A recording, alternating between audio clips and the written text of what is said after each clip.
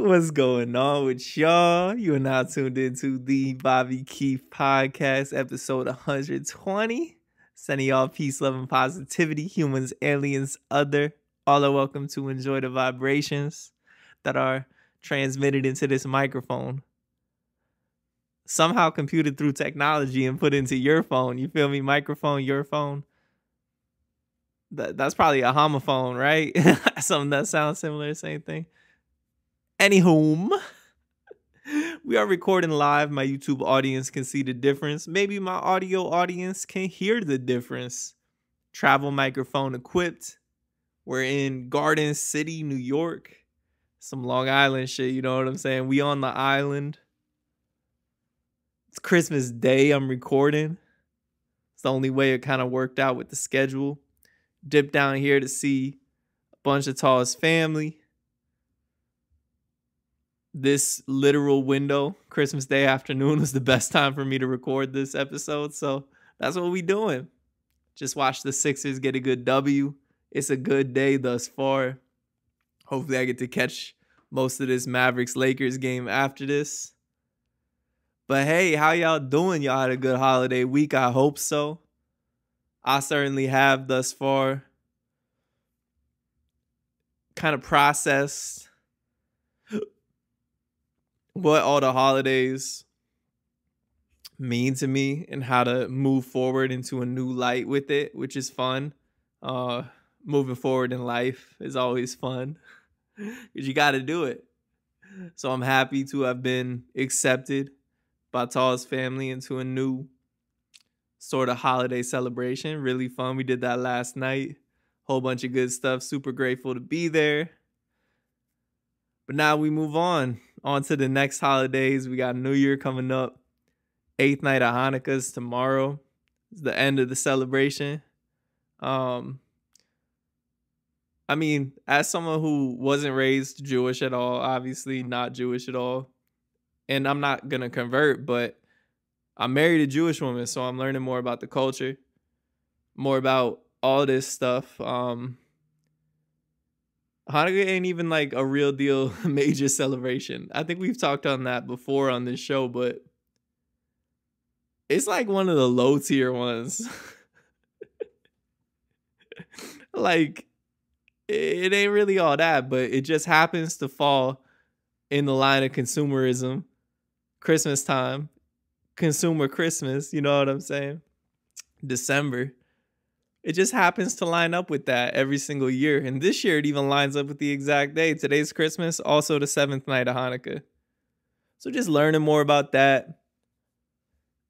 What it was essentially. I mean, this is going to be the worst butcher of the story ever. Don't cancel me. I ain't Kanye. I ain't Kyrie. I love the Jewish people, straight up. And I'm not denouncing any of it. I'm just saying this is my interpretation of it, and I know it's going to be butchered. But basically, a town, we're talking olden times, got ransacked. Different occupiers, different empires came through and did their thing to the Jewish people, essentially took over their towns and stuff. One of those regimes had just left, I believe. And at a temple or somewhere important, they were trying to piece the city back together, essentially. And this could be wrong. This could be so wrong. So do not take what I'm saying with anything but a grain of that flaky sea salt. The good stuff, you know, the stuff straight from the sea. But basically, they were trying to make it so they could see. Because we're talking about olden times. Like, there was no electricity. You know what I'm saying? The only electricity was probably the mental electricity. Maybe there was some carpet electricity, you know what I'm saying? Maybe some people, you know when you rub your socks on the carpet and then you touch something? I wonder if that happened back in the day and people were just like, nah, we got to kill them. That's a witch. Like, think about it. Think about it. You just walk around. You have some sort of, maybe it's wool. I don't know when they started really messing around with wool. But maybe you have something. You're just walking around on a floor of the same sort of substance. And then you touch somebody, you shake your friend's hand or something like that, and there's an electric shock. I mean, they would probably send you to jail. Like, they would probably lock you up, put you in front of the town on trial, and do you like they did Jesus, right? But anyway, trying to see, light a candle. They only had enough of the oil to light the candle, this special oil to light the candle. It was supposed to last one night and ended up lasting 8. And that's like the story. I know I'm butchering it and making it sound less than it is, but like honestly, it's not that serious as far as the traditions and holidays go. Tal and I watched an incredible stand-up special a couple months ago. It might have come out maybe a month ago. Ari Shafir. The special is literally called Jew, and go check it out if you haven't, because it's absolutely hilarious. But he basically breaks down a lot of traditions, a lot of things within the culture that outsiders wouldn't understand, and just kind of breaks it down in a simple way. And if you're in the culture, it's like even funnier because you have all the inside references. Like he literally went to Jerusalem to go to school. Like he's real deal. And then he left and became a comedian. And so he had an incredible special on it. Tall is cracking up. I'm cracking up. So go check that out if you haven't yet. But I'm going to spoil one of the jokes. Apologies, Ari. But when he was talking about Hanukkah, it's basically like he was explaining the nonchalantness of like what we call a miracle, essentially. It was like some dudes came in on day 3 of the light still, and they're like, "That candle's still going? It's still lit? Nice." And then they came back on day 6. It's like, "No way, it's still lit." And then day 8, it's like, "Wow, this is pretty cool." And now it's the biggest consumerism day. Not day, but not 8 nights that we outsiders relate to the Jewish culture. So I just find that fascinating. That it's really not even a big deal within the culture. It's definitely important, but I think a lot of like outsiders like myself kind of thought it was more important until you actually learned what it was. And it's like, oh, this is not as important. But I'm having fun kind of merging both of these traditions together, because it's more like traditions at this point as opposed to rituals or real things attached to concrete belief systems in my mind, as far as like Christmas or introducing Hanukkah or really any major holiday that's somewhat been tied to a religious aspect. I like to frame it in the tradition and family gathering situation as opposed to anything ritualistic, because the ritualistic stuff's kind of trippy. Like for instance, Passover. I've been going to a bunch of Passovers these past few years, and it's a ritual. Like you're really reading scripture in this particular order, and yeah, it may not be as serious at one family's gathering as another, but like it's a real deal ritual. But like I don't know, stuff like Christmas, and I'm not attaching any sort of ritualistic. I mean, because think about it. Like you're literally taking a gift from under the tree, giving it to somebody. And there's been all sorts of stories about where that comes from. People even related to psychedelic mushrooms. Like they're saying that's where that whole tradition comes from. And that's why the themes and the colors are like red and green. Very interesting stuff. Go check out that story. I talked about it last year. Go check out last year's Christmas episode. I don't know, 50 before this, where 120 is in the 80s or maybe late 70s. So go check that out to hear the real story of that, because I went in more in depth last year. But I had a really good Christmas Eve celebration here, and just kind of having a good time. But more or less, we're moving into the end of the year. Shoot, by the time the next episode comes out, we're going to be in the new year, 2023. And again, we've done episode on calendars. Like, is it really the new year? I don't know. That just happens to be the system that we reside in. So we have to kind of adapt and make believe that it's the new year. If anything, we should have done something special on the 21st. You know what I'm saying? On the solstice. And apologies for not touching on the winter solstice last week. Yeah, it would have been last week. I should have talked about it. But, shortest day of light in the year. Cool stuff astrologically. Move into Capricorn season. I got a lot of Capricorns in my life, from my wife to two of my good friends to a lot of people I meet. A lot of people I meet also have a strong partner as a Capricorn. Like, it's just, I don't know, it just makes sense. Shout out to the Capricorns, for real. And Sagittariuses. You know what I'm saying? And Scorpio. I mean, shout out to everybody, but you know what I'm saying? Capricorns are legit. And it's Capricorn season, so shout out to y'all. But what I'm saying is, if we really should be celebrating a new year like that, probably should be doing it on the equinoxes. That would make more sense. Especially the shortest day of the year. All right. It's a new year now. Every day is going to be longer than the last one. I don't know. It's a thought. But then, like, all right, if December 21st, I don't know. I feel like we could adjust the calendar just a little bit back so that lines up correctly. Yeah, I know it would mess up the holiday season. Consumerism probably has a lot to do with it if we're really thinking about it and being honest.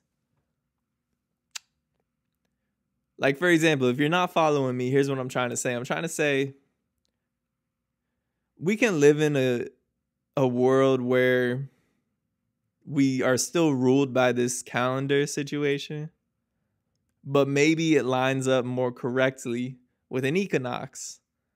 So, for example, if we're talking about the winter one being the last day of the year, that wouldn't be too much of a change from what we currently exist in. Of course, it would be the summer equinox for those in the southern hemisphere. But luckily for the globe as a whole, a vast majority of the people live in the northern hemisphere. So there would be a minority that would have to have this day be the southern or the summer equinox. So their new year would start when the days get shorter as opposed to longer. Anyway, this is just a proposal. We're just talking it out. Loose proposal here. We could have the year end on the winter equinox. So that, for example, that would be 10 days calendar-wise, things would be pushed forward. Now what happens? The traditional celebration of Christmas is going to be like the beginning of January. Now they might move that forward. But like, I mean, I guess at this point, Christmas isn't attached to anything. It's just a day. It's a consumeristic day. Sometimes Hanukkah will be after. Sometimes Hanukkah would be after the new year, so it might be early January, but I don't think people really are stressing over that as much. I mean, the Jewish people are on their own calendar system too, so they don't even worry about that. But I'm saying just for the Gregorian calendar that we all kind of abide by, we could end it on the winter equinox, and that would be pretty chill. I don't know. It seems like a good idea. A lot would be affected. I get it, but come on. Christmas isn't really attached to the equinox anymore, and now it would just be a week before the equinox as opposed to a couple days after the equinox. And shout out to Equinox the gym, straight up. Would love to check it out. I'm currently looking out this beautiful window on the 4th floor of this incredible hotel, and I'm looking and I see Lifetime Fitness. Now, Lifetime Fitness is, I compare it to like the Whole Foods of the gym world. And I'm at the YMCA, you know what I'm saying? That's that that's that value bin. That's that that ShopRite, you know what I'm saying? Now Lifetime, that's Whole Foods. And it comes with a price tag. That's what it is, you know? I was actually researching last week. I swear I'll connect the circle. Don't worry. Just follow this thread. Try to understand my mind. This is how it works. I know the objective. We'll get to the objective, but we gotta follow a thread if we see it. You know what I'm saying? If an indigo thread gets woven, ooh, that thread, I gotta follow it. You know what I'm saying? Alas, I was looking up Lifetime Fitness because I drove by one that's relatively near where I live, like 30 minutes away. I had been to one. You can go listen to the episode of the road trip took to Houston. Talked about the experience at a Lifetime gym. It's incredible. It's absolutely incredible. It's like super luxury. But I've heard Equinox is even a step above that. Now, I'm not sure if they have basketball courts like Lifetime does. But Equinox, I mean, taking the name of a universal event and making it into a business, that's pretty powerful. That's pretty powerful stuff. Harnessing that energy and turning it into the most successful luxury gym business probably in the world. Shout out to them. Shout out to the creators of Equinox. For real. Lifetime Fitness, though, on the other hand, it's pretty expensive still, though. It's like $220 for a month membership. Not really worth it at this current moment in my life, but I aspire to have a Lifetime Fitness membership. Because it's worth it if you go every day, I think. I mean, the amenities in there are ridiculous. The equipment's top of the line, personal training, NBA-sized basketball courts. I could go on and on. Free ads for them. It makes sense, though. This episode's coming up on New Year. A little gym talk. People love the gym for New Year. It's probably the most popular gym topic week in the world is New Year, right? So let's stick on it for a second. Now, those of you who've been listening for a long time know I got a deep, deep, passionate, burning love for the sport of basketball. My first love, basketball. I mean, whew, I can't envision a life without it in some respect or another. But one thing I've been struggling with lately is playing pickup, finding a pickup run, something decent, something that I'm intrigued by, something that I feel included in, something that feels appropriate, skill level wise. If you've really been paying attention throughout the past few months, I found a few runs, but honestly, it wasn't correct skill level wise. I'm really not trying to sound braggadocious or anything like that, but it's just a fact of the matter. I was the best player at these runs, and it wasn't because I was great. It was just because the kids that wanted to play with me were literally kids. They were like, the first group was like 18. The next group was in high school. And I was just picking the wrong times to go play. And it wasn't fun because I was just dominating. And I know, like, shouldn't that be fun? No, you like a challenge in life. I think you can relate everything in sport to a greater place. If you don't feel challenged within your sport, you're going to dominate, but it's not going to be fun. I mean, you need a challenge. Greatest basketball player of all time, Michael Jordan. He could dominate with ease, but he wouldn't really turn it on unless someone challenged him like that. I mean, if you haven't seen the doc Last Dance, you got to go check it out. But players would just talk some shit for no reason. He'd be having a cool game, a normal game. Second quarter, for some reason, a random player on the Nuggets or some shit like that would start going, chirping. And he'd be like, oh, you want that? Is that what we're doing? And he would just start dominating. It'd be too easy. He would have to challenge himself. Later in the doc, they revealed that he would make up stories about the other team to get in his own head to challenge himself. He would say stuff like, he would just make it up. He said, I heard such and such player on such and such team said I'm not all that, to a varying extent. And he would keep repeating that in his head and manifest that to be true in his own universe. So then when he saw that player, he had a vendetta against him that player didn't even know about. Now that's how to challenge yourself. If you're dominating, you can make it harder. You can challenge yourself by doing stuff like that. But obviously this relates out farther into the world. If you don't feel challenged in your career, you're not going to enjoy it as much. You're going to coast. You're going to lose happiness. And you're probably going to find yourself thinking about the other stuff more so than whatever you're doing in your career. And obviously that career stuff's not the only thing this implies, because career is not everything, certainly not at all. Shoot, maybe you're a yoga practitioner. If you don't feel challenged by your flow, and I've run into this before, you got to go upgrade something. You got to start trying harder stuff. I mean, I've been implementing a headstand now. I've been trying to do a headstand for a few months now, and I basically have it, but I'm still challenged by it. And after I feel confident with my headstand, I got to move on to some other challenging pose that I got to be able to figure out and add into my rotation. Or else I would still get the benefits. I mean, like, for example, playing in a basketball run where I'm dominating, you still get the benefits of exercise. I don't know, serotonin, ego boost, dopamine release, all that good stuff.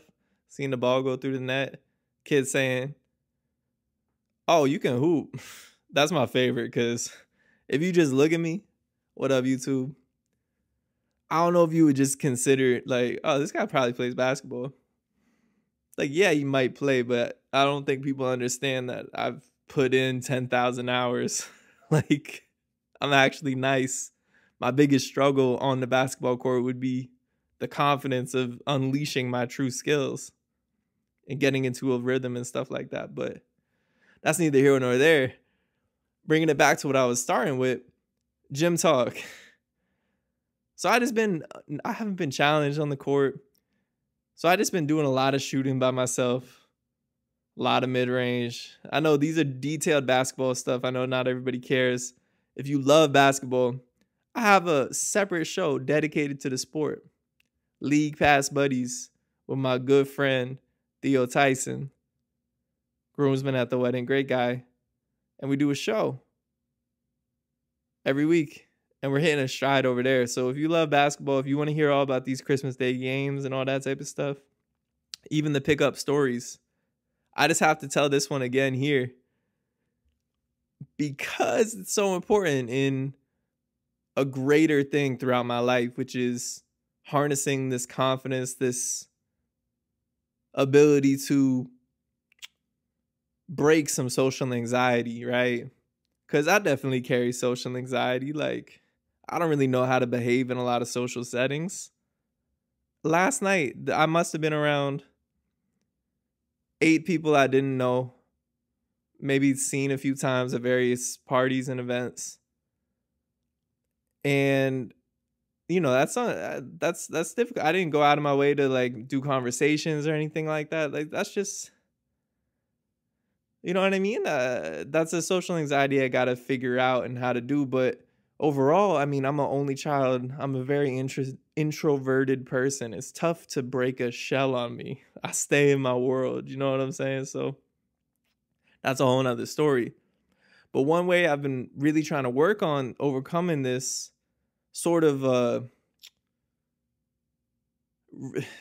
rejection, fear of rejection in a sense, fear of being, it's in previous episodes. I got pretty deep, but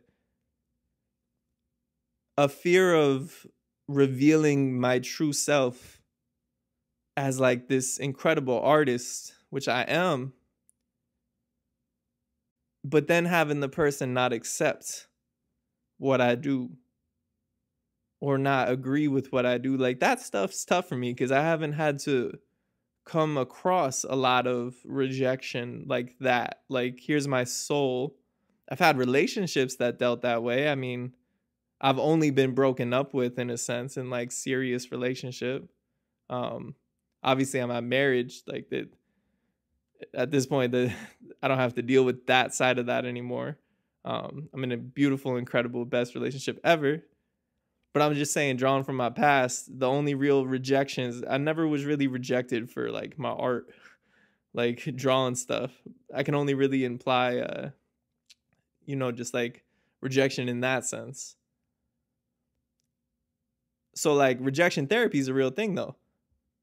Like, just having the ability to walk up and ask. Like, so I'm doing it with basketball. Let me pull the reins in. So in basketball, I'm like, last week, I was playing by myself. I was just hooping. I was shooting. I see a kid on the other court. It's maybe lunchtime on like a Tuesday or something. Like, all right, you seem adequate skill level. I'm just going to walk up to you and say, you want to play one-on-one? And I did. And that's tough for me to like get out of my little bubble. I could be so comfy, being in my comfort zone, just playing by myself, headphones in, moving and grooving, dancing, shooting the rock, just having a good time. But I went out of my way to go ask this kid to play one-on-one, and he said no. I'm like, okay, cool. It's like, all right.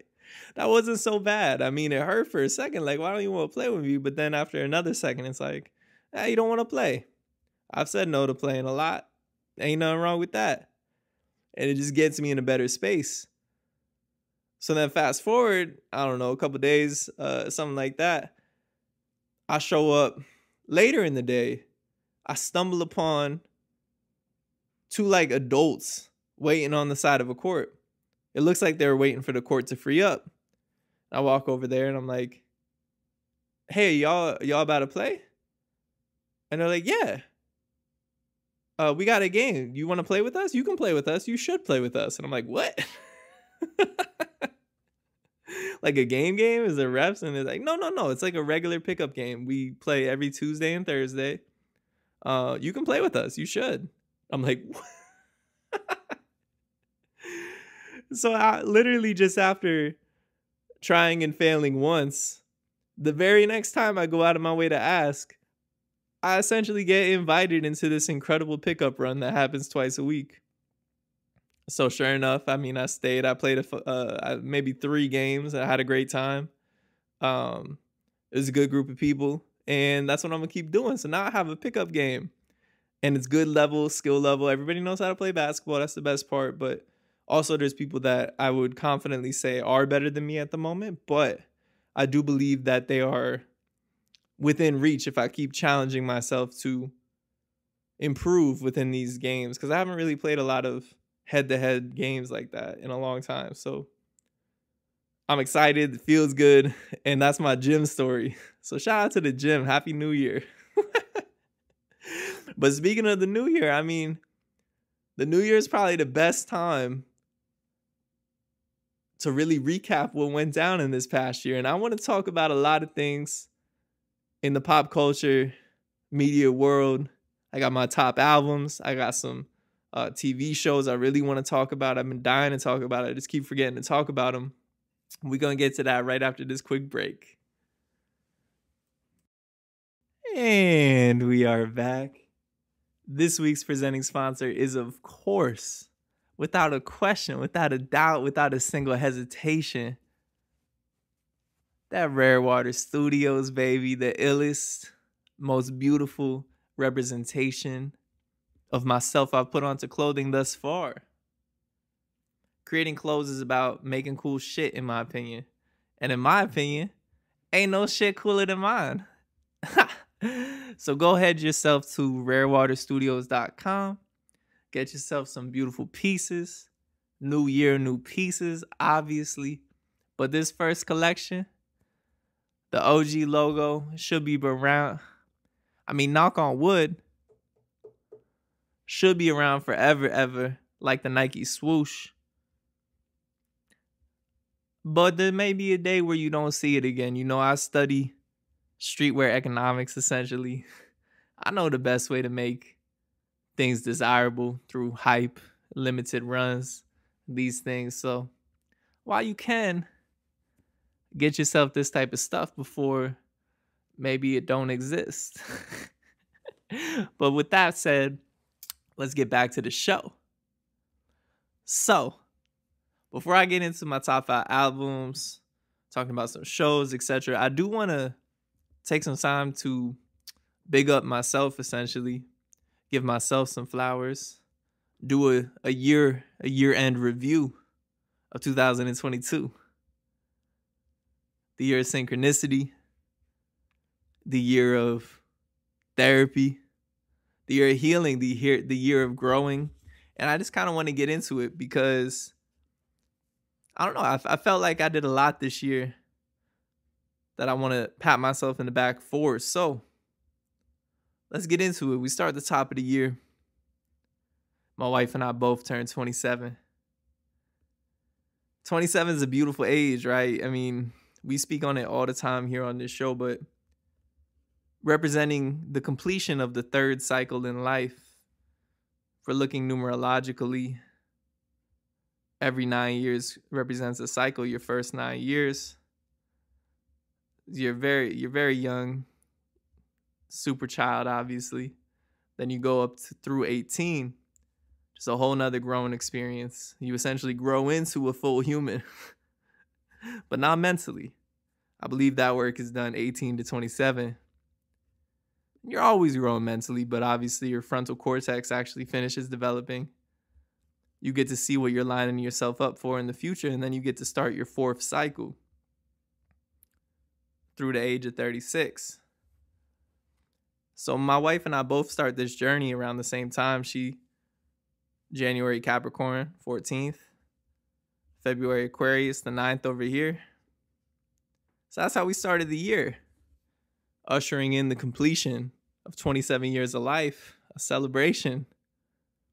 A beautiful start. A loving, caring start. And interestingly enough, I was just scrolling through all my old pictures and stuff from the year. Literally February 11th, my first samples from my new service provider to help create and distribute my clothing articles, my garments here, essentially. The first samples come to me the 11th of February. So literally 2 days after the start of this new cycle in my life.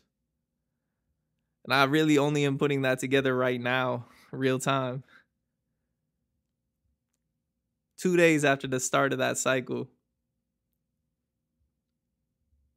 the pieces start coming in. The pieces that I am growing on. The stepping stones, the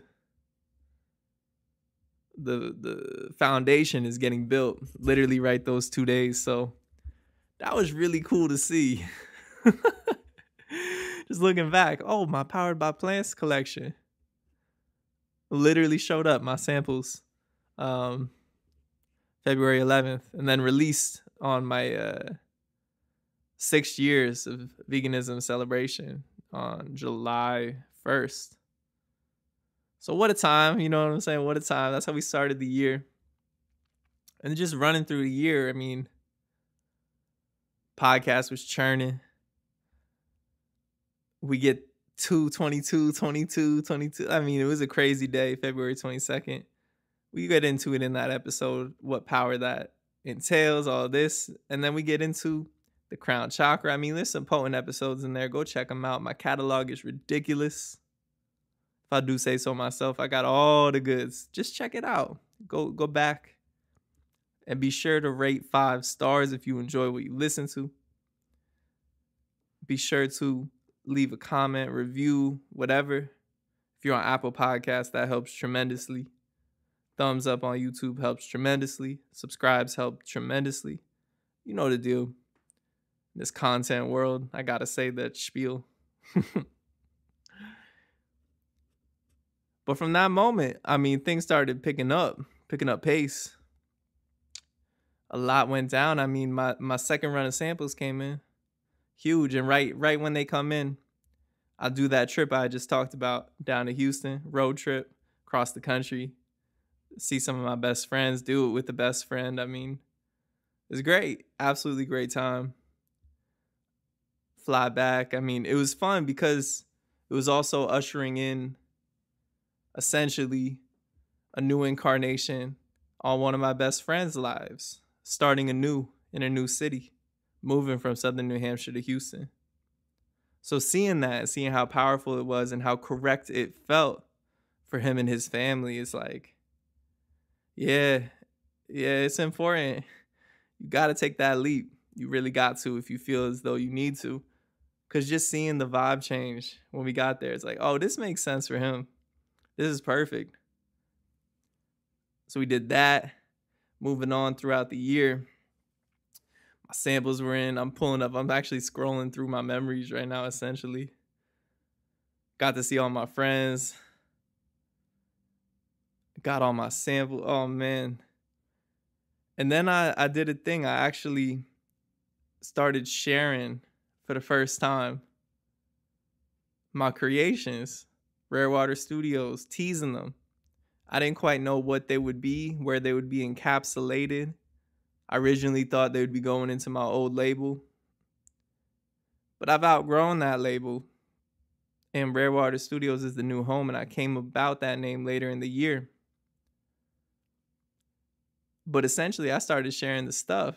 So a few of my first pieces, and people started loving it, and I'm like, oh, this is different than everything I've ever created, because I've created a lot of stuff and tried to sell it to the people, and I never received reactions like I was getting for the stuff that now is actually up for sale on rarewaterstudios.com. But I was seeing these reactions in April after publicly sharing for the first time, and it's like, oh, this is different. I like this. People actually like what I'm doing. Hold on. So we keep going through the year. First time wearing this hoodie, sharing it with the people. I mean, this is just major moments for me. It might not seem like much, but it is. And then all of a sudden, your boy takes his first international trip solo dolo. And shout out to Absol. We get into that Herbert album very shortly. But my first solo trip outside of the country, I mean, like, this is a huge moment for me. Being comfortable enough to do such a thing, to take that leap and book a trip.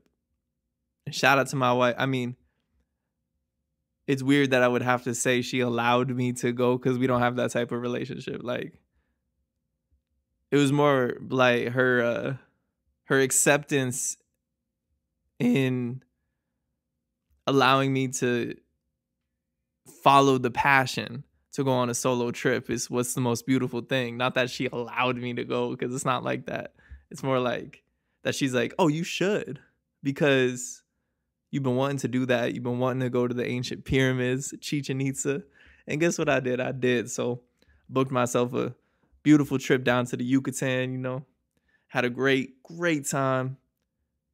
Rented a car in Cancun, flew into Cancun, but never stayed more than a minute in that town. Drove down through the Yucatan all the way down to Tulum, stayed on the outskirts of the city.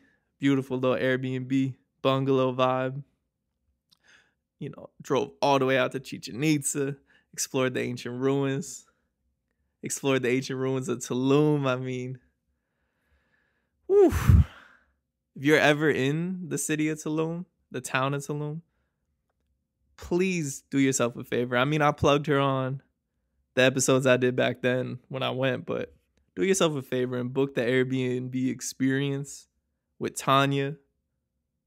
You'll learn so much about the Mayan people and the Mayan culture that, like, you'll never stop talking about it. And I always bring it up anytime I have a good reason to speak on the wisdom within the culture. It's like, it's fascinating stuff. So I had a great time, and that was such a wonderful experience to take that solo trip. The food, immaculate. Like, the food was incredible. Haven't had a taco come close. Besides the ones I make myself, like trying to make my own version of some of these tacos. I haven't had anything come close besides what I've done. Not LA, not San Diego. No. I mean, nothing came close. There was one restaurant in San Diego that had some that were like, oh, this is good. But nothing came close to what I was having down there. I mean, that makes sense. It makes complete sense. But anyway, I wish I had more time. I don't have a regret, but I spoke on it during the podcast, if you go listen to the old ones. But I had one night where I was just tripping myself out, essentially, because I was all like worried that, I don't know, I was going to get stopped by the police while driving my rental, because there's mad stories of travelers running into that, having to accept or pay a bribe and all this. And I was so in my head. I was so anxious for no reason. I allowed all these negative reviews infiltrate my subconscious, get soaked by my subconscious, and seep into my actual conscious mind. And it manifested itself in one night of the trip, my last night of the trip, essentially unable to sleep, like just worried that, like, I don't know, from my little Airbnb bungalow getting broken into. That's not gonna happen. It's really not gonna happen. But I had just read a story about some like rich dude who bought a mansion and got murdered. Like, none of that's gonna happen. Like, it's a reality of the situation, but not of my situation. You know what I'm saying? So I was tripping myself out. So that, I wouldn't say that's a regret, but it's a learning experience to not let things from my subconscious that could negatively affect my overall experience actually affect me. So working on that, growing as a human that way. And go listen to those episodes if you want more in-depth talk on that. But I can't wait to go back personally, take my wife, and we get to do the same trip over again, essentially. But I got great news just last night, and like the synchronicity of it was wild. But my future sister, well, my current sister-in-law, but future brother-in-law, and shout out to my brother, actual brother-in-law too. Shout out Adam. He had a great Christmas Eve celebration. Got himself a new laptop. Creates the most incredible creation. So shout out to Adam. I'm excited to see his work, you know? But my future brother-in-law actually had never had a passport, and he just got his passport. And they're going on a trip. My sister-in-law and my future brother-in-law, they're going to Playa del Carmen, which is literally a town I drove through on my way to Tulum, and vice versa on the way back from Tulum to Cancun. But they're going there literally in like a week and a half. So it's funny, I'm like, I didn't really think about recapping my year, but I was having a conversation with my future brother-in-law, and we were like, he was kind of talking about his year. It was a huge year for him. He did so much. He accomplished so much, and I'm super proud and excited for him. It probably sparked me looking into, what did I do this year? Because I actually did a lot too, but I didn't really dive into it until right now. But the funny thing is, they're going on this trip to start this new year, and it's just so exciting because he's never been able to leave the country. He hadn't had a passport. We talked about passports a couple episodes too. It's a wild system, but anyway, he's got his and they're going. So I'm so excited for them. And I hope to bring Talia on a similar trip to the one I took. Allow her to see these ancient ruins, because they're like, it changes the way you think about stuff. I mean, the spiritual energy in these ancient ruins is insane, especially when the culture was based on this connection to the universe. I mean, it's written in the ground, the way the grounds are laid out at these ruins. It's really, really cool. It's really trippy to see how connected to the earth itself, and obviously the universe as a larger whole. I can't wait to get back down there. So that was just a huge moment, actually going on that trip. And my passport, ladies and gentlemen, my real passport, I had to renew it. It's come in the mail, and now I'm officially able to travel again. So who knows? I mean, I might do another solo trip in the next few months. Just because it's probably time. I'll probably catch that bug in like a month. But anyway, as we move on through the year, you know, May wrapped up. May Day, that trip was the major thing. Tal and I went down to Houston to visit our friends and saw how well they were living. Just an amazing experience. And then in June, while I was on that trip down in Houston, I got a phone call about a walkthrough of the condo that was in my possession that was going through all these renovations. If you're brand new to the story, I'm going to do the quickest wrap up ever. My mom passed away. I'm the only child, and divorced. So it's like everything comes on to me. So the condo, when I came back, I guess I even have to add a little more detail. She died 3 months before my wedding, almost exactly 3 months. Condo comes into my possession, obviously the day she dies, but wedding, honeymoon, The condo's vacant for like 3 weeks. Come back to, check on it, see what's going on. It's literally flooded and molded from like a backup problem, a backup leak problem, something that ended up being the fault of the building itself that it was in. So it's a disaster. There's mold everywhere. Get a mitigation team in. It was a disaster. And that was the end of 21. So like literally November 21, December 21, mitigation, like all this, the condo's ripped up. There's no walls anymore.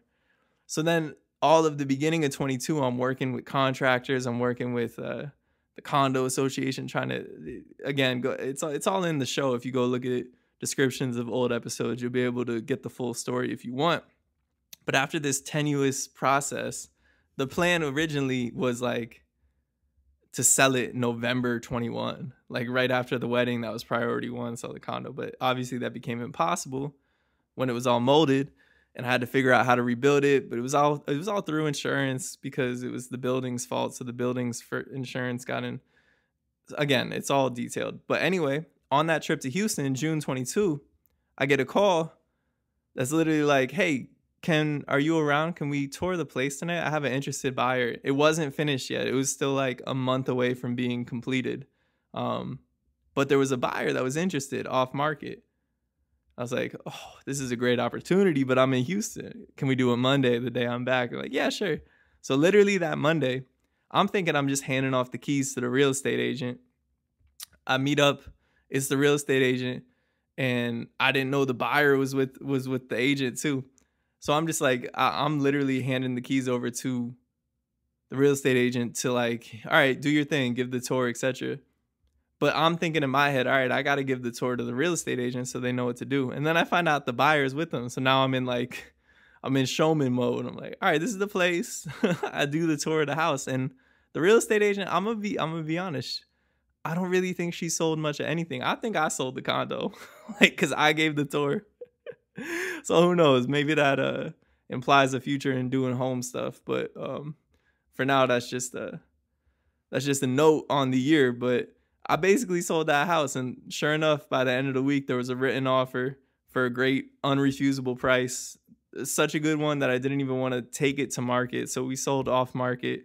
And I think in July or maybe the beginning of August, we closed.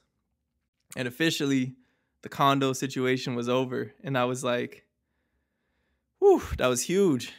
So also in late July, Tal and I took a trip to Montreal. And that was just like such a good vibe. I mean, my passport was expiring, I think in September. So we needed to do a trip together. We had a long weekend etched out. I think it was maybe a 4 or 5 day trip.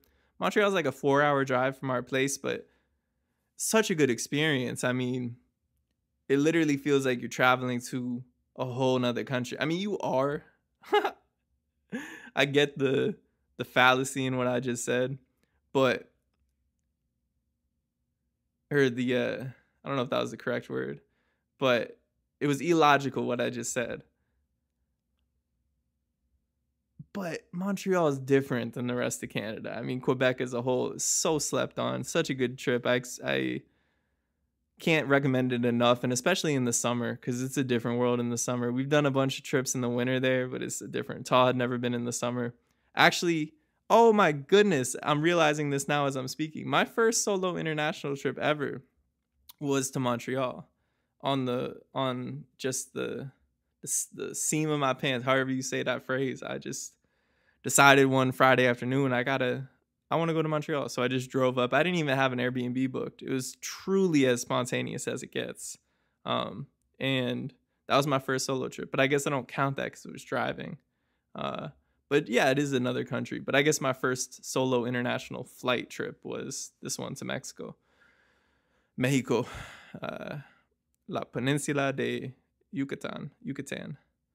Anyway, my Spanish got awful after not being in a Spanish-speaking country. So anyway, we took a trip to a French-speaking area, and that Montreal trip was incredible. It's going to be living in my memories forever. We had such a great time. Went around the city, did all the touristy stuff, had some great food, and just experienced incredible weather. We got a suntan in Montreal. Like, it was such a good time. So Oh man, that was awesome. And then yeah, pushing into August, the house is sold.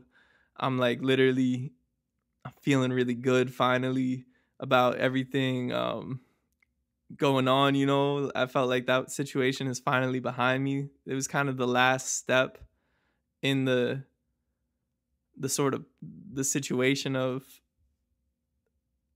the legal stuff that went with my mom's passing, which you don't really talk about in the death world. Like there's a lot, especially if you're the only person, but like going through all the paperwork, houses, all this stuff. So having that behind me was huge. And then moving into, I don't think too much happened in August. I was mostly training, uh, looking through the pictures, just having good times, getting really into vinyl, which I did throughout the year. But my pictures here, I'm showing off my vinyl collection. So I got to see Kendrick concert was phenomenal. Red Sox game, just good stuff happening, just having a good time. Um, and then I think the next monumental thing that happened was I basically was training and got myself ready to a point to go hike in California with my pops, but I ended up catching COVID. Um, Literally the first day I landed in California, my head's a little cloudy. The next day I'm feeling not good at all, and the next day test positive, and this was in September. So this whole trip that I had prepped for, trained for, been ready for, was excited to spend all this quality time with my dad out in California. The second it was supposed to happen, it couldn't. But moral of the story is we did end up having a great time together, even though we couldn't do this like big hiking trip. We ended up just having an incredible time and spending quality time with each other, even though it was socially distanced. And I just love my dad and I love spending time with him. So it was still ended up being a net positive, even though we couldn't do the huge trip. I mean, the adjustments he made for me, like pushing back the start date a few days to hope myself was gonna be healed to start. I mean, it was a bummer, but it was good because I got to spend time with him every day, and that's awesome. I love that, and hope to spend more time with him in the future in some sort of sense. But that ended up failing, so I had to do my first emergency booking, essentially, flights and all that. And of course, it came with the worst travel day I've ever experienced. So I had incredible travel stories, but then the worst travel day ever is being positive with COVID. Unable to afford staying in a hotel to quarantine, so having to, jet back home that day. A 4+ hour bus ride, packed bus ride, with a driver that don't want to stop for bathrooms or nothing like that. Obviously fully masked, but it's like 100 degrees out, so just sweating. Just yo, it was crazy. It was honestly crazy. And then I got to the airport, and mind you, I have all my hiking stuff, so I'm talking a duffel bag that's probably 50 pounds. I think it was 45 pounds. That's just my hiking stuff, let alone like my regular backpack that's just like clothes and stuff for the times I wasn't hiking. So I got all that stuff, and then I go to check in the heavy bag. I think I land at the airport or get to the airport at like noon. My flight's at like 8:30 p.m., but I have nothing else that I could do. So I'm like, all right, can I check my bag? And they're like, ooh, you can't check your bag until 4 hours before the flight. And I'm like, what is happening here? So that travel day was awful. I'm just sitting on the floor at the airport all day. Can't do nothing. Can't, take off my mask. Can't do anything. And then obviously the flight gets delayed and it's just a disaster. But eventually I get home, heal up, and September goes pretty much a month of healing. Something I should mention, I think in August or September, August. August, I started therapy.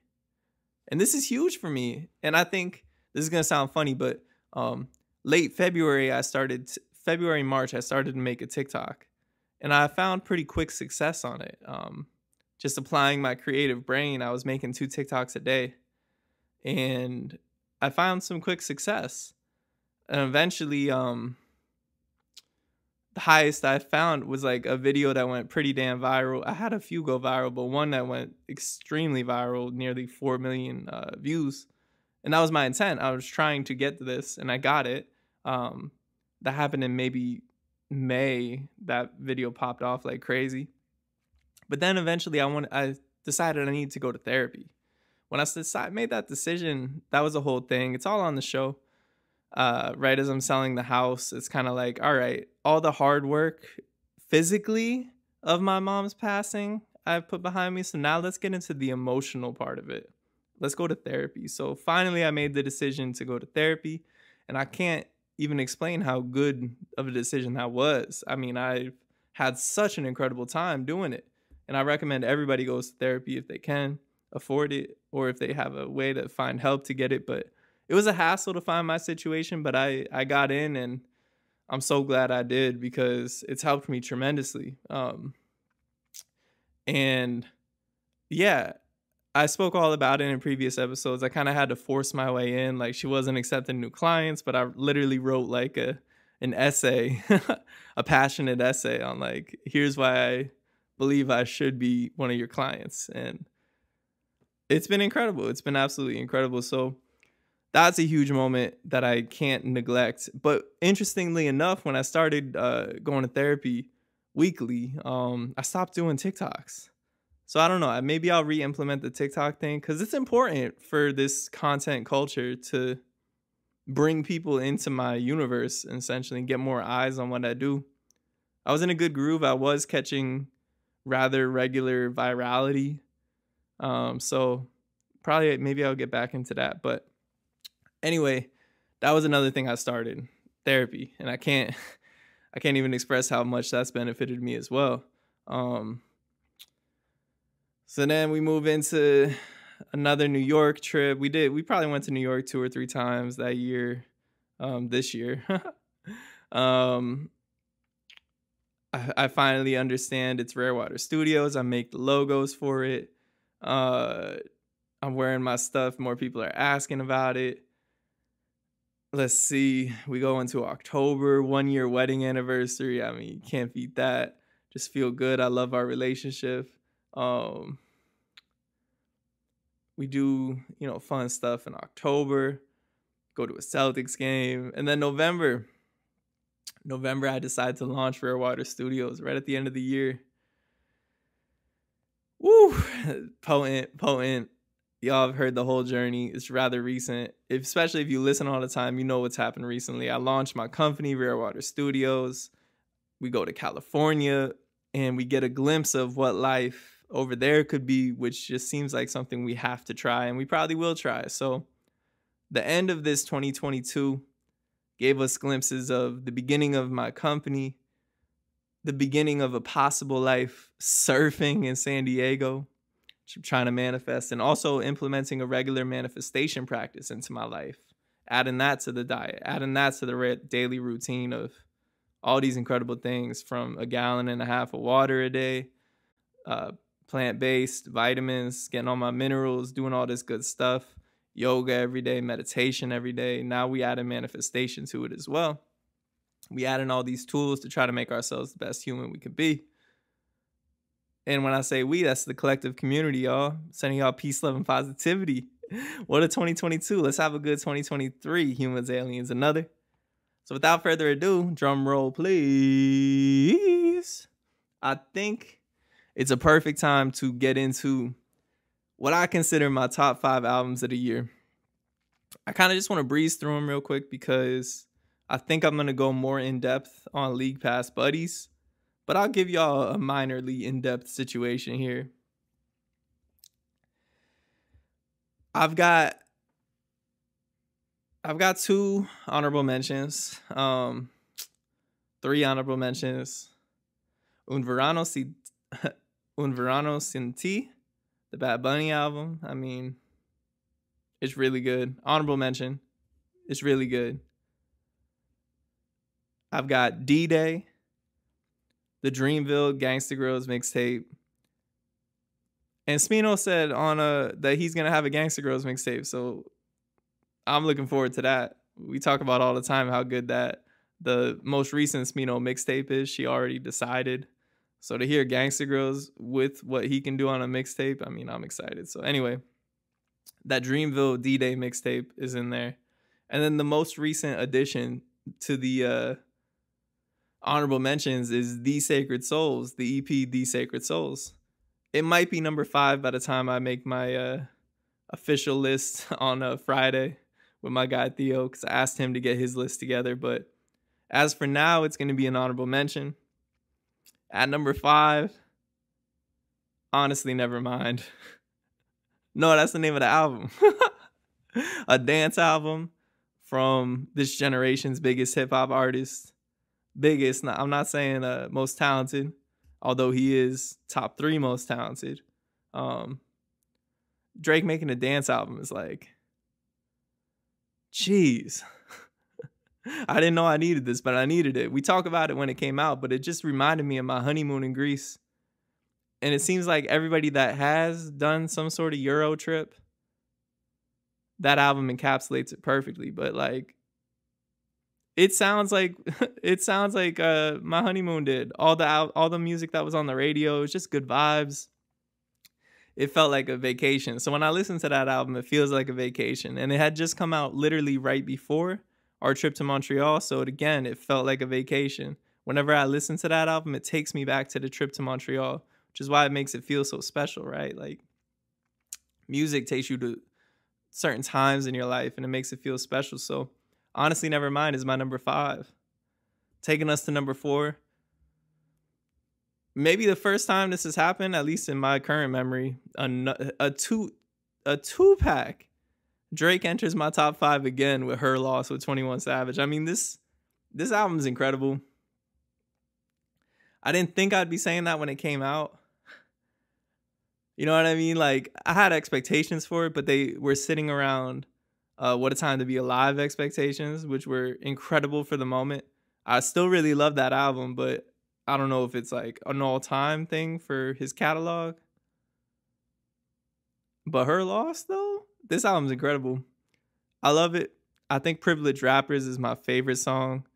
That and then Middle of the Ocean. Middle of the Ocean was my favorite, but I really think it's Privileged Rappers now. It's just like, it's such a good song.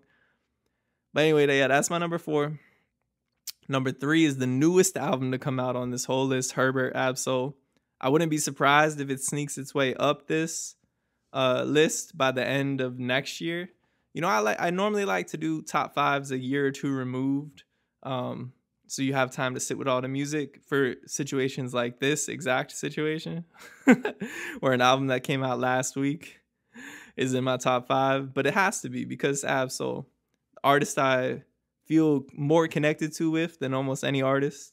This album really peeling back the layers of himself and actually showing you more of who he is as a human, as opposed to this being that taught all this third eye knowledge, all this sacred wisdom, all this sacred knowledge, similar to situations that I've been talking about a couple episodes ago, talking about the oracle card that I drew, it says the same thing, but anyway, that's neither here nor there. I'm loving Herbert. Favorite track thus far? I really like Church on the Move. I like Gotta Rap. Go Off's great. Gangnam's maybe like the illest beat of the year, maybe. Moon Shooter, obviously. Message in the Bottle, No Report. I mean, the whole album's incredible. I think I like every single record, but again, it just came out a week ago, so it's so tough to like really give in-depth on it. But my number 2, I can give without a doubt. I mean, this is like 1B. This is really tough choosing between my top 2. It's 1B, 1A. But if I have to give 1B slot, it's Me No Love for Rent. Perfect album. There's no skips on this for me. Top to bottom, the skits are perfect. It's the most perfect flow album ever. Like, it just seamlessly connects itself track after track. It's perfect. It feels like you get 5 different genres on this, but it doesn't seem disconnected at all. I mean, it's tough to like choose one song from here, because the whole album it feels like you have to listen to the whole thing at once to really get it. But I really love Garden Lady. Like, I really love Garden Lady. Like, that's one of my favorite songs maybe ever. I love that song. Defibrillator is incredible. Matinee, Blue Billy, Euphoria, Old Ass Kendrick, Pro Freak, 90 Proof, Noel's. I mean, at literally every song. Settle Down, Pudgy, Curtains, Pudgy and Lizzie got some power on it. Like, I mean, who in the trunk with a beer? I love that album, but the only thing that I would have ahead of it, number one, I think it's obvious. I mean, Mr. Morale and the Big Steppers, maybe the most open album from a major artist like this that I've ever had the experience of indulging upon. Like, this album takes you through the whole gamut of emotions in a way that I've never experienced.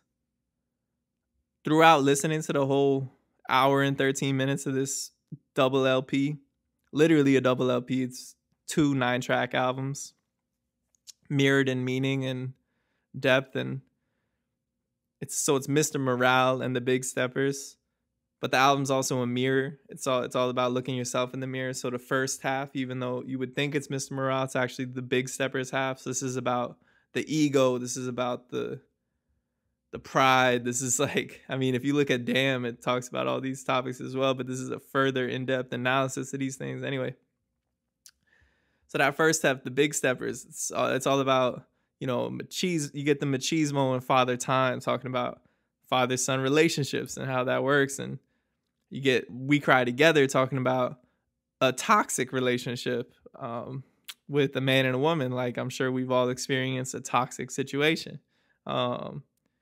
You go throughout the whole out. I mean, N95 speaking on the current situation as a metaphor, talking about the N95 mask, instead of just who you are as a person. Take off all the masks that you're trying to be. Just be yourself.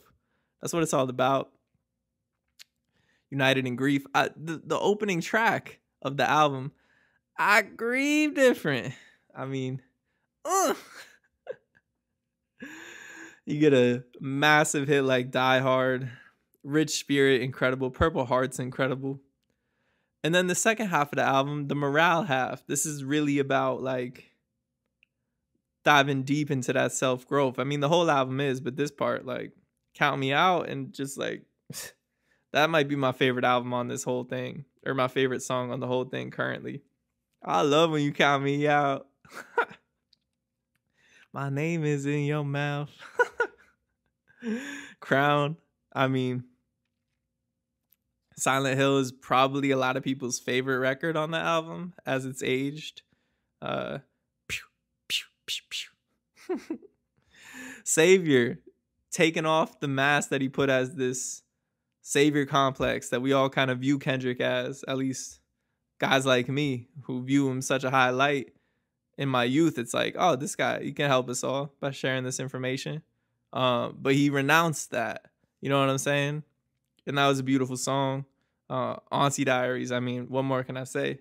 Mr. Morale, what more can I say? I mean, that song takes you through the emotional journey of just like, like you get up on it. It's passion, it's anger at the situation that has been placed upon life here, right? Like, it's crazy. And then Mother I Sober, I mean, I cry listening to this damn near every time.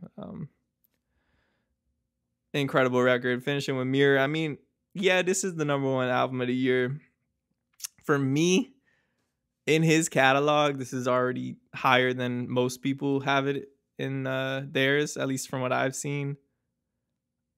I love this record. I can confidently say I have it over Good Kid. Like, I can confidently say that. I know that's kind of blasphemous, but for me, this hits more buttons. The depth. This is a grown man album. Like, you gotta be ready to tackle these topics, these concepts. And that's what I've been doing myself. I mean, going to therapy. Literally, this album was a driving force in me deciding to go to therapy, lining up with everything else I spoke on throughout this episode. I mean, this album helped push. And then seeing the show live was like, it's a top 5 concert for me easily. This tour was absolutely phenomenal. And then Keem came out and did his thing too. So it's definitely my #1. I can without a doubt say that. #1 album of the year, Mr. Morale and the Big Steppers. Now, before ending the show, there's been two two other things in the entertainment world I want to touch on real quick. One being this show called Last Chance U. It's a basketball show. And I know I said basketball stuff on the other show, but such a good show. If you really want to dive into the mentality of someone who's got to, it's all on this one thing. That show kind of shows it all. I recommend that for anybody who, you don't even need to be a basketball fan to love that show, but it helps. So, oh, and they use the song Miss Morale in the show. So yeah, go listen to that. Anyway, that show's incredible, but really we just finished watching the 4th and final season of Atlanta. And I think in my mind it's a top 5 show of all time. That's another episode, but I don't want to spoil anything, but like if you haven't finished watching Atlanta yet, go watch the ending or catch yourself up if you like maybe have only seen the first 2 seasons and then didn't really realize the 3rd and 4th season came out over the last 2 years and it just finished a couple weeks ago. This is literally a top 5 show of all time for me. Like it's up there with Curb. I know it's different worlds, but really not, because the hilarity that's sewn into the seriousness of Atlanta, like you'll have laugh out loud laughing moments in the most absurd situations because it is surreal kind of landscape that Donald Glover and Hero, the director, Hero Murai, I believe I'm pronouncing his name correctly, have captured within the show. It's just like, it's a perfect show. It's so deep. There's so much social commentary. There's so much life lessons and things like this just woven into it. Perfect show. I highly suggest you watch it. And I think without further ado, that's going to be it. We're going to tap out here. I'll do a top 5 shows of all time. I want to talk about the finale of Atlanta really bad, but I just don't want to spoil it. So I'm going to wait for people to catch up, maybe a month or 2, and I'll actually dive into it. With that being said, y'all, what a year. I think the next time I drop will be 2023. So this has been episode 120 of the Bobby Keefe Podcast. Sending y'all peace, love, and positivity. Humans, aliens, and others, thank you for tuning in. Peace.